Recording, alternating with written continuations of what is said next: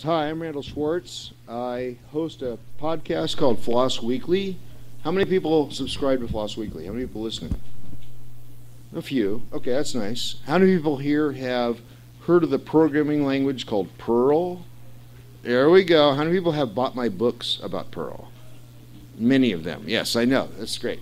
We established the interactive web in the late 90s, so I'm very happy that I have that legacy.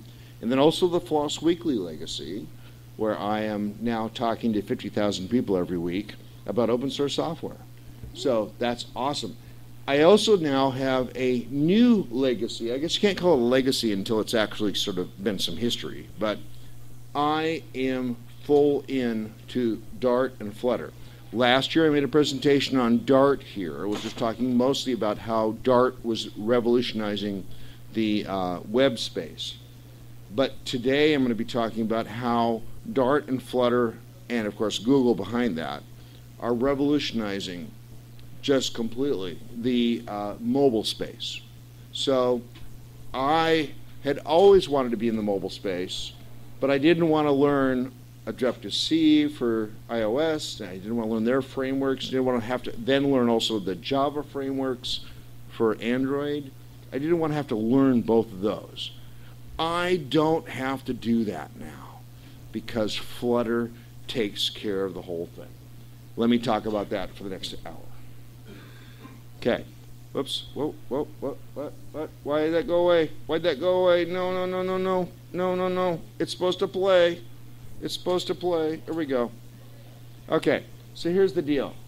So let's first talk about the fact that some of us are old enough, including me, to remember ancient operating systems that were provided by the vendor, and they were closed source with a few exceptions. In other words, you bought a Digital Equipment Corporation machine, and on it came the operating system, and that was it. Okay. But then the Floss revolution came along. Free, libre, open source software. BSDs, Linux, and others, right? Including my friend Linus Torvalds, who now lives in Portland, fellow Portlander, which was fun. Customers could then fix, extend, and modify the operating system or port it to new hardware. And they could share their code freely with others, but most importantly, the thing about Linux is it really made everything equal. You could write your code once and run it on extremely varied hardware, from single board microcomputer devices all the way up to supercomputers. And you could run the same code everywhere. You just needed to adapt and adopt to the Linux API. So Linux became the open source API for cross-platform compatibility. Okay? Hopefully no news to anybody here, but I just want to, we'll set the baseline here. So for a decade, the smartphone vendors have been like the early computer vendors. So the applications you write for the phone had to be written with vendor-supplied tool chains that varied across the platforms, vendor-chosen languages that varied between the platforms. Again, talking about Objective-C and then later Swift, and over on the Android side, Java and Kotlin. So you had to learn two entirely different tool sets and understand both of those. And APIs, again, that also varied greatly, and here's the issue also, from release to release. So you had to understand that, okay, your code is going to work with version 6 of iOS, but not version 7, or whatever, right? And the widgets that you saw on the screen on iOS versus Android were different. They were developed by the vendors. They were closed source. You couldn't control the gestures because the gestures were part of the API, and you were stuck. So most companies have figured out that to develop for both iOS and Android is you had to have essentially separate teams. You had the iOS team, you had the Android team, right? And they would share, design things with each other, but that was it. And the problem, of course, is that they never quite looked or acted the same on both platforms, because you had to build with the The vendor provided widgets. You know, the way iOS did it, the way Android did it, definitely different. Okay? Now, along comes Flutter, and the game changes. Flutter is an SDK. It's complete. It has framework, engine, widgets, and tools. All the way from top to bottom. You can deploy today with Flutter. It gives developers easy and a productive way to build and deploy beautiful apps. When I first wrote this slide deck back in February, it was only in alpha. So now it's in beta. It's not 1.0 yet, except that there are 700 applications on the Android store and 700 applications on the iOS store, the App Store, that already are written in Flutter. So yes, it's early, but it is ready. Here's the odd thing, and when I had my Google guy stand with me on this presentation the first time we did it, he couldn't talk about this. But if you read the documentation, Google is looking to replace Android with something. And the reason is that Oracle is trying to sue them about what they've done to make Android. And Google does not want to pay Oracle money for every copy of Android that ships. So they're looking for the replacement for Android. They have done this internally. It's called Fuchsia. But this also means, since Flutter is being developed for Fuchsia, that this is going to be the new Internet of Things application. It's going to be on the new phones. It's going to be on the new Google Home. It's going to be on the new display that you have on your refrigerator. This is Fuchsia, and Google is already ahead of the game on this. So what we're talking about today is not just about phones, it's about everything. Okay. And also people have desktop apps, similar to what Electron does, so you can actually code in Flutter for desktop apps. Also, important thing to keep in mind is this Dart language is not just about iOS and Android and Fuchsia. It's also about, as I talked about last year, it's also about building web apps. Google is already deploying for their Google Ads and AdWords and AdSense. They're already deploying Dart for those. So the great thing is you learn Dart once, and now you're deploying for 5 platforms. Okay? So, for Flutter, what does Flutter do for you as a creator? It brings beautiful apps coming to life. For developers, it lowers the bar to entry to develop mobile apps. I don't have to learn Java. I don't have to learn Objective-C. I can learn this very simple language called Dart, which I already know now, and I can deploy Flutter apps. It speeds up the development cycle, and we're going to see this in a few minutes. We're going to see a live demo, providing the demo gods are happy. Okay, that's always the question, right? It reduces the cost and complexity of app across platforms because you write once, you deploy twice, right? So it means you have a single mobile app team instead of having to have 2 separate mobile app teams, one that knows Java, one that knows iOS stuff. For designers, of course, it also means that since, and we'll see this in a moment, since Flutter controls every pixel on the screen, you can have original design without compromises. You can paint stuff the way you need it. Hey, Scott. Hadn't seen you yet this weekend, so there we go. Hi, Scott. All right. This is the reason I get to come here every year, by the way. So, yeah, he's nice. It's also a productive prototyping tool. Again, because of the hot reload that I'll be showing you in a few minutes, you don't need a separate tool to say, let's lay this out and then transfer that over to my application. you can actually keep tweaking the application. Go, no, that should be red. No, that should be blue. No, that should be like 20 pixels left. And you hit a button, and a half a second later, you see it on the screen. You see it on your mobile device, or you see it on your simulator. It's amazing. Nothing else is like this. So what do you need to know? What do you need to know? Okay, Flutter uses Dart as a primary development language, which is a modern, strongly typed language. You know, to this audience, it's going to be like, you know, strongly typed language. Let's skip past all those. But the other thing that's interesting is that no prior mobile experience is required. When I started playing with this, I have apps on my phone. Where's my phone? Oh, it's hiding somewhere. Okay, I have apps on my phone that I wrote. This is a game changer for me. I'm going to be writing, I have like 5 or 6 ideas already for apps, so I'm going to be writing a lot of apps.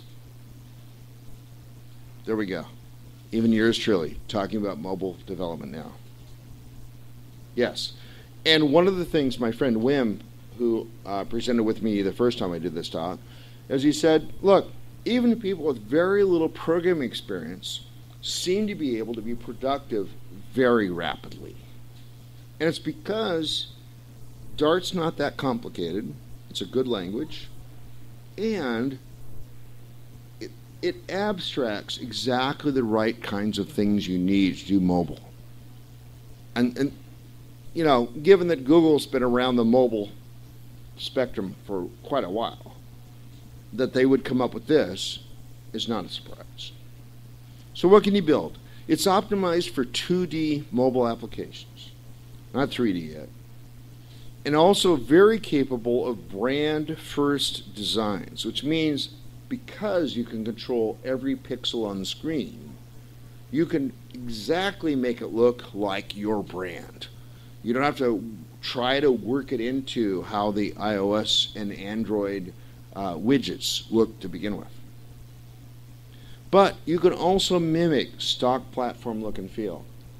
Out of the box, the easiest set of widgets are material design. Some of you may be familiar with that. Material design is what Google has come up with to really make applications in mobile and on the web feel right. Okay. Flutter is a first-class implementation of all the material design stuff.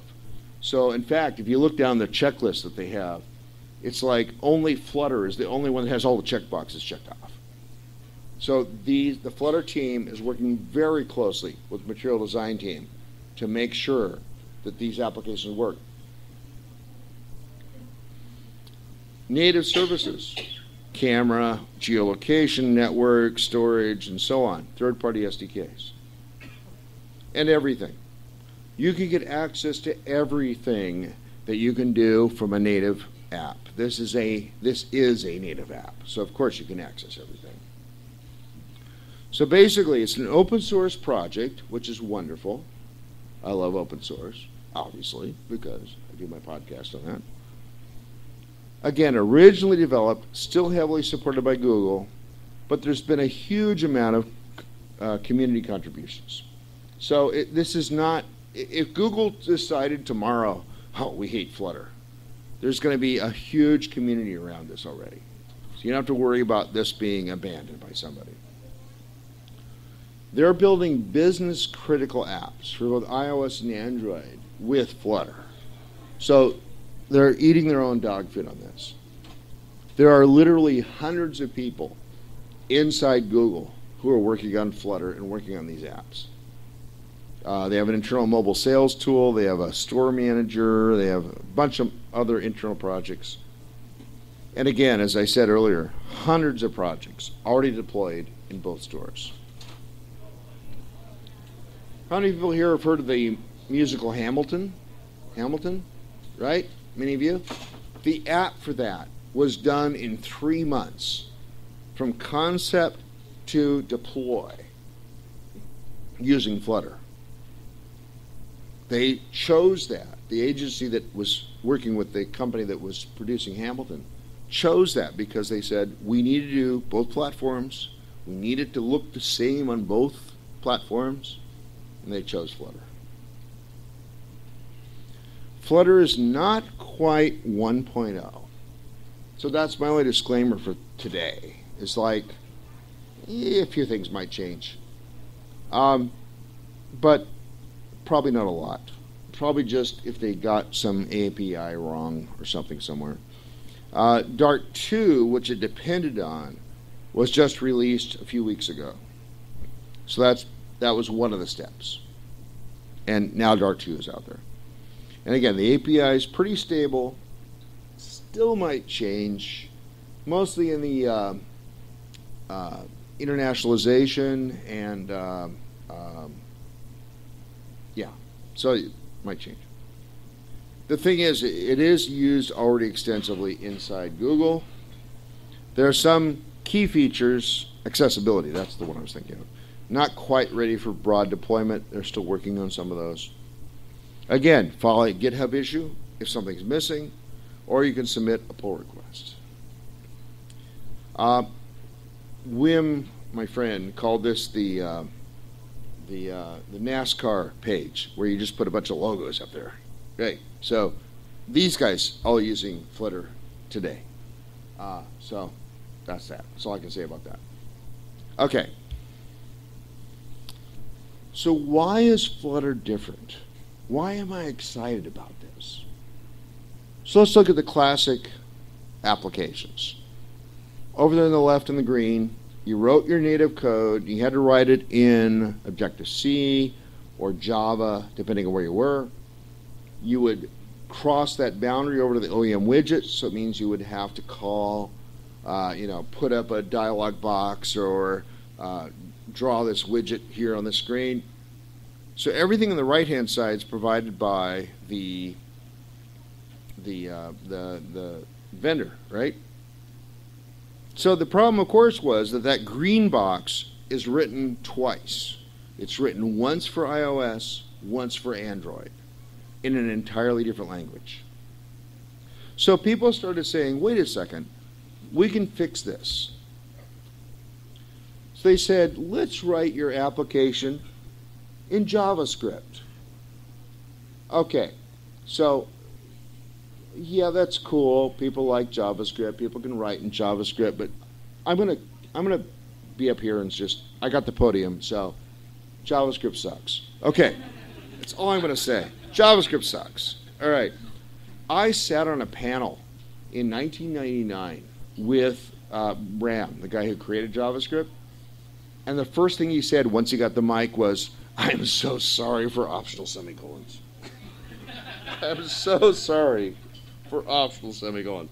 And I thought, that's the best way you could have opened this panel.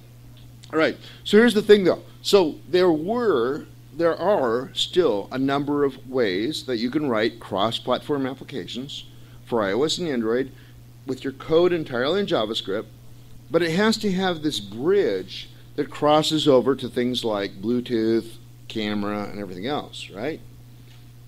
But then you had to then code down to actually providing a web view. Now, web's cool. I like the web. Done a lot of coding for the web for years. But trying to get that exact thing that you want on the web is not only somewhat difficult, but it's also expensive, because we keep adding layers on top of layers on top of CSS on top of this on top of that. And that is the expense that actually led the people at Google to create Flutter. The team that was building web views for mobile said, what can we do if we take out most of this stuff? And that's where Flutter came from. Anyway, so there's this web view, and then again, you've got the canvas over there. You've got the events over there. So like somebody presses on an icon, it's going to ripple all the way back up to your JavaScript, and then your JavaScript takes actions. So this was a good solution for a while. And then smarter people came along, and they said, oh, let's talk directly to OEM widgets. But now that requires even a bigger bridge that I could sell you. A bigger bridge, which in fact talks about, again, JavaScript now has to go across two bridges, one to talk to the services that are coming in, and one that talks to the OEM widgets. And by OEM widgets, I mean like the native date picker, the native pop-up box, things like that, right? Okay, but you notice now that bridge is in two places. This would be the solution for something like Xamarin or React Native. That's where this fits. Okay. Let's go one step further for Flutter, and you'll see why it's so much cooler. Flutter is all native code in Dart, a much better language than JavaScript. There are channels that talk to the services. The widgets, the things that draw pixel by pixel, are all also written in Dart. All that's down on the platform side, as you see, is a canvas. It's actually the canvas that came from Chrome called Skia. So it's drawing pixel by pixel all the way down. Much faster. 120 frames a second is trivial. This is not possible in the previous sessions. Scrolling, in fact, is done completely by Dart. There's no low-level code for that. It's all Dart. It's playing out your scrolling. Awesome stuff. And if you don't like the way it scrolls, you can redesign that because, again, that's all Dart. So let me do a few more pages here. I'm going to do a live demo, crossing fingers. Okay, so again, Flutter doesn't use the native web view. It doesn't use the native OEM widgets. Every pixel is yours. So again, that means no penalty crossing across the inputs, the app code, the rendering engine. Again, Flutter uses Skia from Chrome to render its own widgets. The widgets are all in Dart, which is great because in my IDE I can say, wait a second, how is this dialog box actually being drawn? I push a button, I go to the source code because it's all Dart. And I can go, oh, I'd like that, but I really just want to have it do a blue boundary around the whole thing. I subclass that, and I'm done. So in other words, every widget you see, you can fix. There's a thin layer of C++, talk to native APIs. But again, Dart code is handling all the compositing, layers, gestures, animation, frameworks, everywhere. And again, inspectable, patchable, extendable. Cross-platform look and feel is easily provided, but we can also query the framework to say, am I on iOS? Am I on Android? Am I on a Mac? Am I on Windows? And then change it based on that. Out of the box, it's mostly material design, but there are iOS native look and feel widgets. They're called Cupertino because iOS was tough to type, apparently. So they're all called Cupertino, which is fun. All right. So let me try the live demo at this point. Okay, hold on a second. We're going to hide this. We're going to cancel this. Why is that coming up? And those are penguins. It's fine. It's like Linux. It's like Linux. Hold on. It's like Linux. Hold on. Why is this not coming up? Hold on. So I want to do this and this, and I want to. I need to turn on mirroring because then you can see us. Okay, mirror displays. DSPLUS. There we go. And turn on arrangement and mirror displays. So you should be seeing what I'm seeing now. And why did it get so much bigger, which just sucks? Okay. How do I get rid of this? All this stuff. Let me get rid of all this stuff. There we go. There's that. There's this. Not that. I don't want that. I want BSC. All right. But why is that? Hold on. Why is that so much the wrong resolution? This is HDMI, right? So it should be. Yeah. Oh, optimized for that. Built-in retina display. Wait. Arrangement color. Scaled. Scaled, I think is what I want. 1080p. There we go. Ah, that'll be better. Oh. Oh, no. Oh, there we go. There we go. There we go. That's closer. That's closer. I'll do that. That'll be fine. I'm just going to get out of this. I'm going to try to make the text big enough so you guys can all see it. So give me a second here. While I'm still hiding this, and I'm going to put this up here, and I'm going to put this up, this over here. I'm going to make the screen a little bit bigger. Hold on. That's why the demo gods have to smile, because that's how this works. Okay, that's going to be too small for you to read. Just play along with me. Okay, so over here I have an iOS simulator. Okay, so this is an iPhone 8 Plus, which is actually the one I have in my pocket over here. But this is an iPhone 8 simulator. Okay, and I'm in Visual Studio Code, which, by the way, rocks. It's amazing Microsoft released something that is open source that works really cool. Okay, because it's gotten me away from actually using Emacs for everything. Okay, so here's what we're looking at here. Why is it only the top half of the screen? That's kind of weird. Oh, that's because it's always that way. Okay, so this is a Flutter app. And it has only 63 lines of code. So it's not very long at all, actually.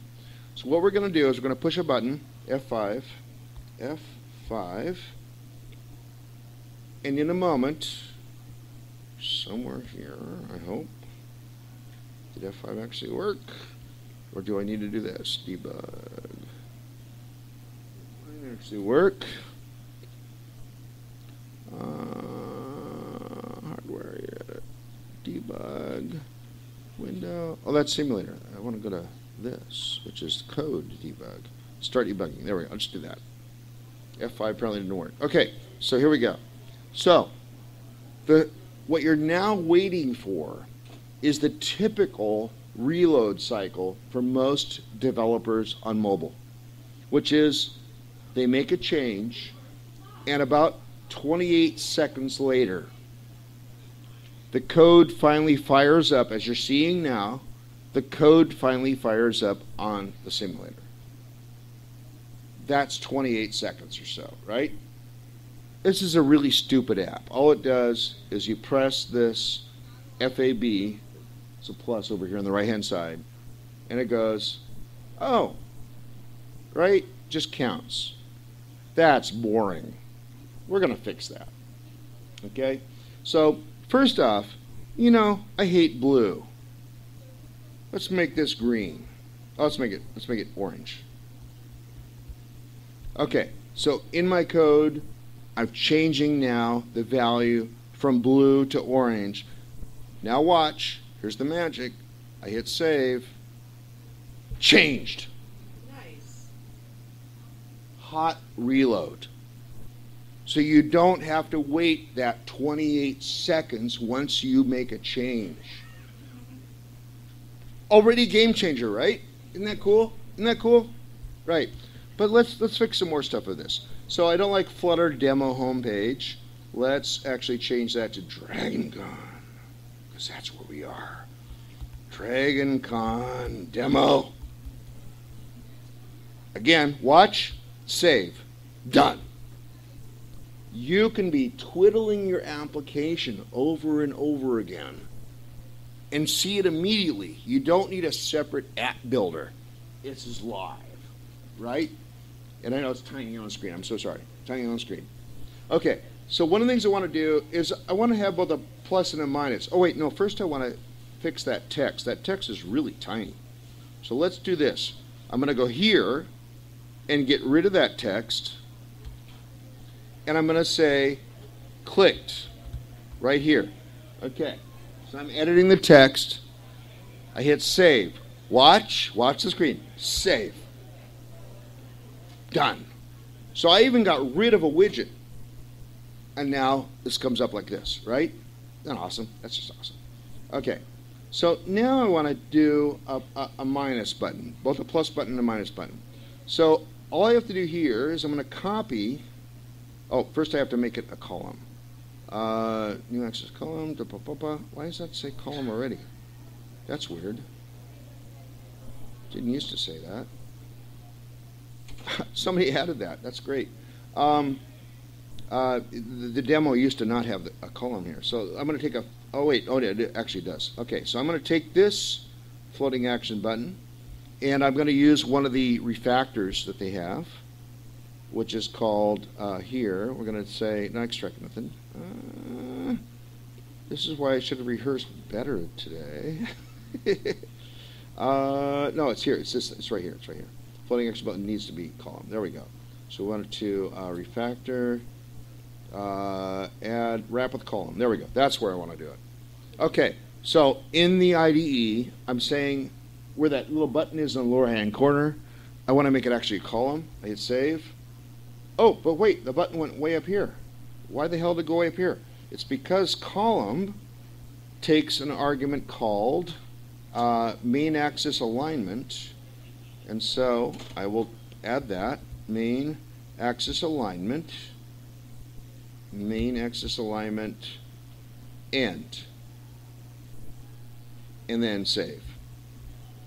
Now it's done back to the bottom again, because the problem is I made a column, but by default the column goes up rather than down. So there we go. Now the plus is back there. So now what I want to do is take this floating action button. I'm going to copy it. So just drop it right in here. Save it again. I think. Well, it didn't work. It hates me today. It hates me today. Playing something there. What? Sorry? Oh, right. It's not in column. I need it. Yeah, you're right. But no, it needs to be inside column. Oh, I see what you're saying. Okay. Right. I don't mean axis alignment twice. That's the problem. Thank you. My God, how do people here already know this stuff? Oh, no, I didn't want to do that, though. I want to do this and out, and all this. This is gone. No. Undo. Right. I just want this children. I just want this new floating X button twice. Yes. Right. No, not that. There we go. Right there. Copy. Paste. Right. Yeah. There we go. 2 plus buttons. But I don't want a plus button. I want a minus button. So let's make this remove. Which is going to make this a minus. Except it's still calling the old code, which is going to add plus. So either of these are going to be incrementing, right? That's no fun. We want to make this minus. So we're going to go up here to my minus code, right here. And we're going to create decrement counter. And I've learned that you'll have to change the 3 letters from increment to decrement. I used to type the whole thing.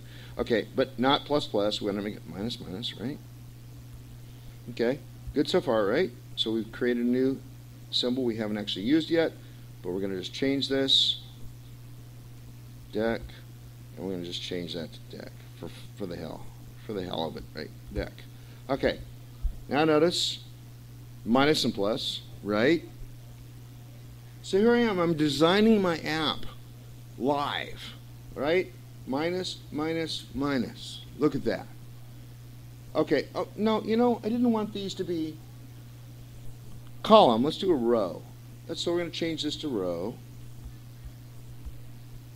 Now they're in a row, okay? And I don't like that they're orange. It should be like green and red, right? So let's fix that. So we're going to go down here, and we're going to add floating action button color. I think it is colors. Background color. IDE is helping me here. It's telling me what I should be doing. Background color, colors red, And then also over here, red, right here, red, yes. And over here, we're going to do background color, colors, green. Save. Wonderful. This is how easy it is to use Flutter. You just keep working your app until it's the right thing you want, right? Plus, plus, plus, minus, minus, minus. Now, even though I've changed the code 20 times since the beginning of the demo, notice how the number stayed there. So you can be way down, drilled into your app, and then go, oh, that should have been blue instead of green, or that should have been at the top instead of the bottom. And it remembers all the state above that while you're still developing. This is a game changer. There's nothing like this. This is why everybody here can be doing mobile soon. All right, let me go back to my presentation, because I only have 20 minutes, or maybe even less than that. We'll see. Okay, how do we do this? Back to not being mirrored. So I need to go to displays. And I will talk quickly, which I always do anyway. I will talk quickly. Where's mirror arrangement is here. This goes off. And back to that. And then play. All right. So let's talk about it a bit more. Yeah, technology. So again, Dart and Flutter, everything in blue you can't touch. That's all C++. You're not going to touch that. But everything above that is all Dart. You can see the source code. In my IDE, I could have drilled down and seen exactly what a floating action button did, right? Heavily optimized 2D rendering, reactive style framework, rich set of widgets for Android and iOS, although primarily they're all favoring the material design stuff. What's funny is you can actually ship material design before the Android operating systems that had material design, because again, you're shipping pixel for pixel, so you can go all the way down. APIs for unit and integration testing, APIs to connect to the system and third-party SDKs, headless test runner for running tests on Windows, Linux, and Mac, command line tools for creating, building, testing, compiling. There's this great thing that I talked about last year about Pub, which is basically a place where you can find other people's widgets and things like that. Very awesome. You can run with IntelliJ IDE, or I was doing VS Code a moment ago. Very integrated development experience. You can also use Atom and Emacs and Sublime and Vim and stuff like that if you're like a boring layperson. All right. VS Code actually started as a third-party plugin, but the guys at Google recognized that the guy who was doing this in Germany was doing such a great job. They actually hired him for a year. So that plugin I was using to do what I was just demonstrating was in fact written by him. Unfortunately, Apple requires that if you're going to develop for iOS, you have to have a Mac. There's no way around that. I have a Mac. I'm okay with that. All right. And then Android development, of course, requires Android Studio, which runs on mobile platforms. And the nice thing is, I didn't have to invoke Xcode to be able to put it on my display. The IDE knows how to do that. So all I have to do is push buttons. That's very nice that way. So the framework was inspired by React and React Native in that every widget that gets drawn knows what values it needed to create itself. And then when any of those values change, the widget redraws itself. So that's not anything you have to write. It's just simple. It's just, you just simply say, this widget is built of these values, and somehow that all tracks. Magical. All right. Designed to be layered and customizable and optional. You can use everything that Google provides. You can use a completely different framework at any level, which is really cool. And you can create widgets from scratch. The widget layout is single pass and fast enough to even be responsive during scrolling. In other words, scrolling's tough because it's like, I don't want to draw the widgets that are above me or below me, so how do I control that? You don't have to think about that. It figures it out. It knows where the scroll points are. It only draws the widgets that are in frame right now. Very, very cool. Okay, APIs, writing unit integration tests. Google actually uses this API to test the kit that it sends you. So, C++ code compiled with Android's NDK. iOS is compiled with LLVM. The Dart code, and here's the important part. The Dart code, when you deploy, is compiled using tree shaking logic and only delivers the parts of the libraries you need. And it's compiled directly to ARM code. In other words, you're writing a native application. You're not going through a VM. You're writing a native application by using Dart. There's a jitter for fast reload during the deployment, but again, no VM is involved by the time you deploy. Also, the OEM widgets not used. You're controlling pixel for pixel. Higher performance, coded in open source. That means you can change it, you can subclass it, you can understand it. All really cool. Consistent behavior in all phones, all versions. You don't need these shims for older operating systems, as you might have to do with traditional things. And again, you can ship material design apps to phones even before material actually became a thing, which is pretty amazing. Why Dart? Because they chose it. They wanted a JIT-based fast development cycle for things like hot reload, as I was demonstrating a few minutes ago. But they also wanted an AOT compiler, ahead of time compiler, so they could emit efficient ARM code for fast startup, reliable speed. So the Flutter team actually has also influenced Dart development. They helped create the AOT compiler, which has actually had implications also on server-side stuff, which is great. And they also figured out how to optimize the VM for latency rather than throughput, which means that your, they call it jank time, when it's like how fast do you scroll, things like that. Those are all worked out. They also helped influence what's now become Dart 2.0, which is strong mode, which is a very sound type system. The compiler now understands when you write like a list of things on the right-hand side and you say var a equals that, it now understands if those are all integers, it is a list of integers. It deduces that and types it that way. Very cool. We saw this, sub-second reload times on a device or an emulator. The app state is retained. You saw the number didn't change, even though I was updating colors and locations of things. The number didn't change. That's the important part there. Quick iteration, even on a screen nested deeply in your app. And you can add new classes, new methods, new fields. There's a few things you can't do a hot reload. Global variable initializers, like for example, the fact that that number started out as 0 can't be reloaded. I can't set that to 100 in my code. But I press one more keystroke and I do a hot restart.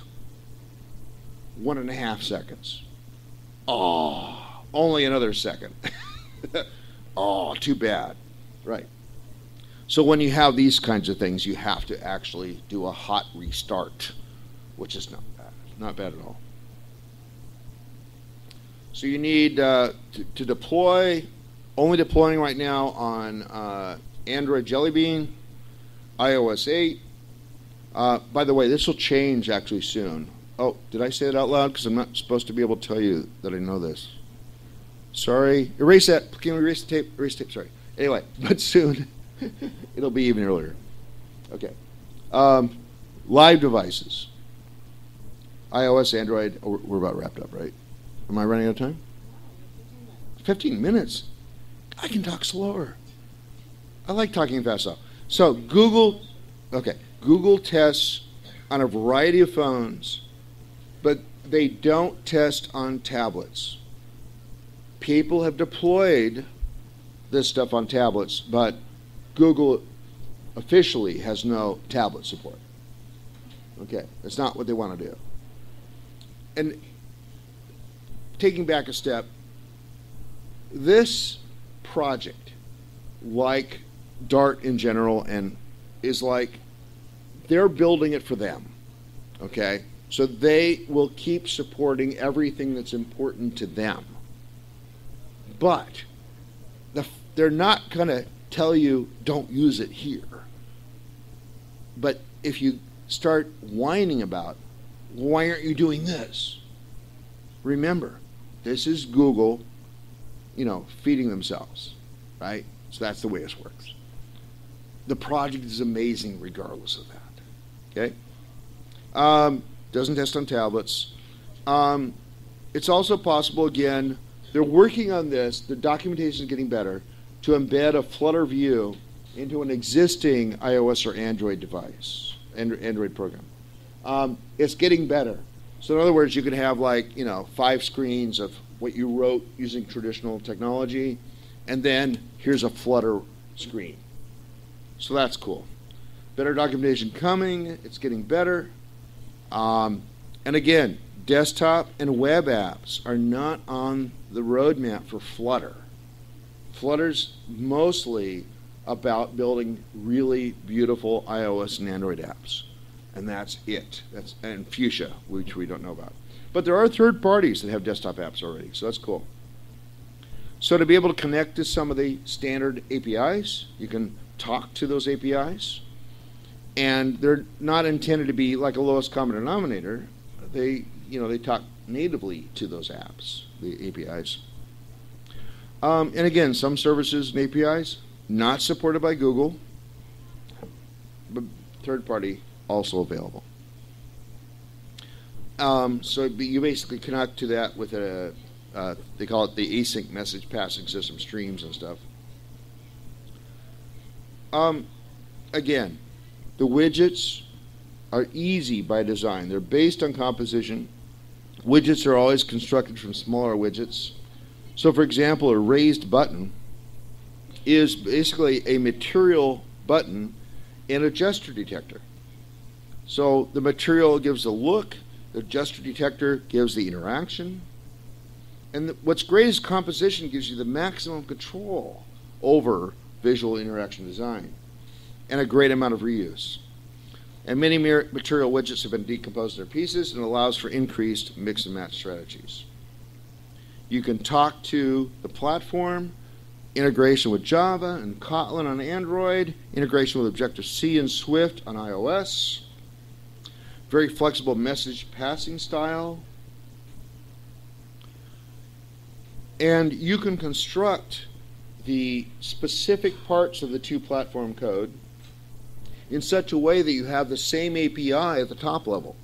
So in other words, you're always calling, foobar, whatever, right? But it does something different on iOS and Android. You can do concurrency. You can run in parallel. There's no shared memory parallelism, no locks required. You can even run code on Android in the background. iOS, for some reason, they can't do that yet. I don't know quite what the reasoning is there. As we saw a moment ago when I was doing my demo, I wasn't changing an XML file to change layout. Thank God. It's all code. It's all Dart code, which means I could have refactored that out as a separate widget, or I could have refactored that out as a method on my main class. I'm not jumping to an entirely different language to do layout. Some of you are already going, praise God. Yes, exactly. Much more flexible. And the code first method also works better for hot reload because the framework completely understands what you just changed about laying those out as a row instead of a column, so it can know exactly the parts of the screen that need to be redrawn. Whereas if you change like some XML file over somewhere, it'd have to like analyze that again and figure out what to do. And you can reuse it. It's just code. And you can create a custom language. People have done this to actually build widgets on the fly at compile time. So, what an amazing technology. Almost done. Here we go. So again, GitHub has an open issue tracker, Stack Overflow for how-to type questions. A lot of activity on Stack Overflow for this. So much I'm almost having trouble keeping up with it. There's a mailing list. It's a very active Gitter channel. So my Gitter shows me like when it's 100 plus messages, and I go away for an hour and I come back and it's 100 plus. There's like no chance to keep up with that. And it's awesome. The Google people are actually there. It's totally open source, very relaxed language, or license, I mean. Support for showing the license directly in apps via widgets. But again, the bulk of the work is being done by Google for their own internal applications.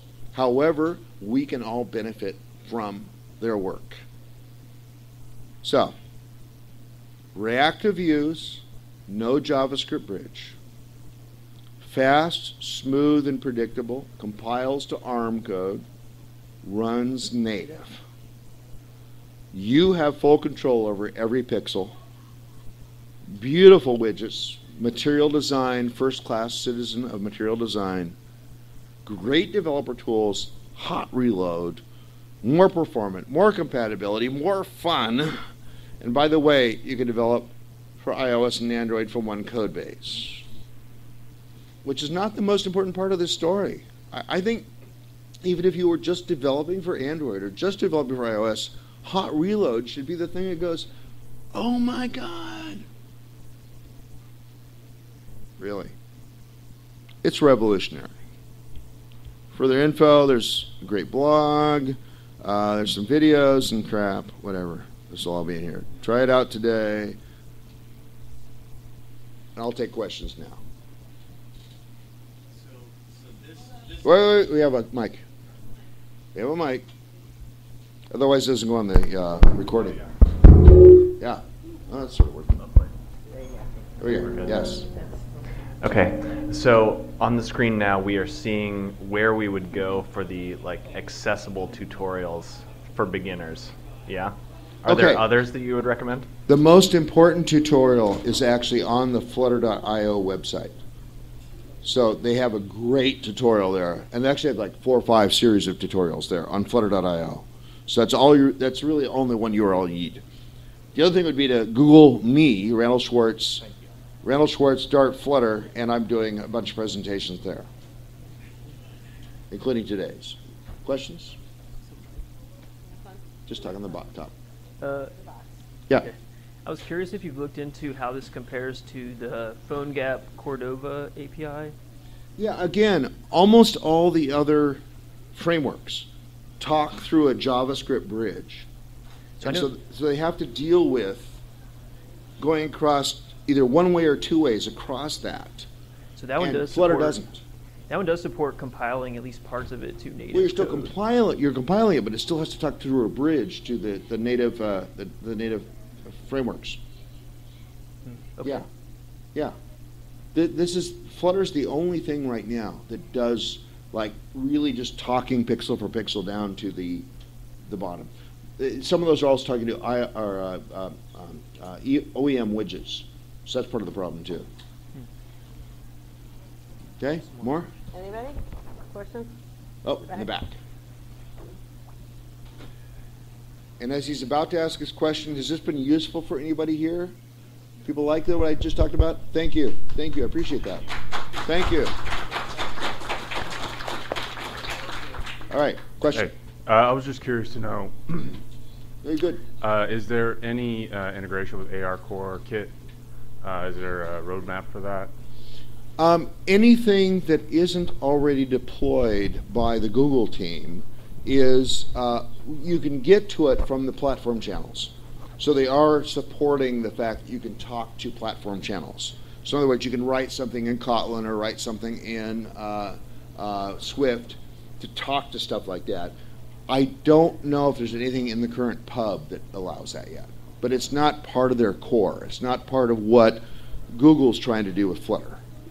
But that doesn't mean it can't be accessed. Everything can be accessed ultimately with Flutter. It's a matter of creating the right shim that you want to talk to. Good question. Up here?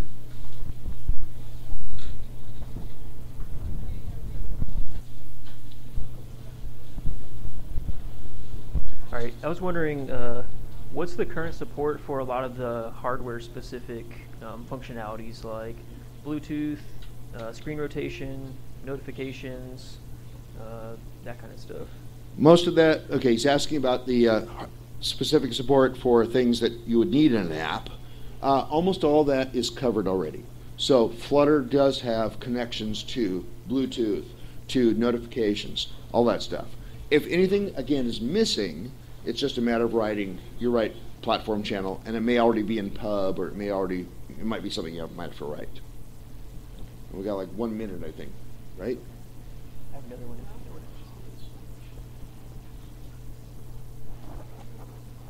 Anyone else? Anyone else? Oh, he's right here in front again. And no. Yeah, sorry. You mentioned there was a Dart VM, but you said it's not needed for app operation. I was wondering if you could talk about what that's used for. Okay, so he's asking about the Dart VM. So how this works is when you are in debugging mode, the VM is completely transported to the device or the simulator, and that's what allows hot reload to happen. But there's a different mode that you're in that does AOT compiling. And at that point, there's no VM. It's really just ARM code, talking only to a very thin library, and that's it. There's no VM. In fact, that's actually why Dart will run faster, Flutter will run faster than running stuff in Java, the Java VM, because it is completely ARM code at that point. It is completely compiled, yes. All right, I think I'm done. Thank you, everybody. Have a great rest of the con. Have a great rest of the con.